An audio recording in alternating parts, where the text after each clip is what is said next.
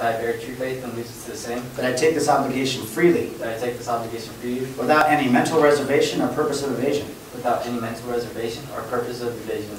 And that I will well and faithfully. And that I will and faithfully.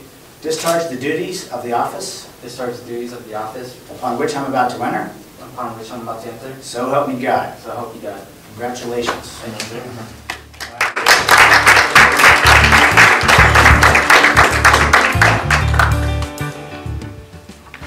He has put a human face on how many embassy employees, both civilian and military, working very far from home, are helping Cambodia and working here in order to shape and sustain a more peaceful, prosperous, just and democratic world. We are here as well to support the Cambodian people on their progress towards a more prosperous, more just and more democratic society. You have been a great representative of the United States here, Magnus.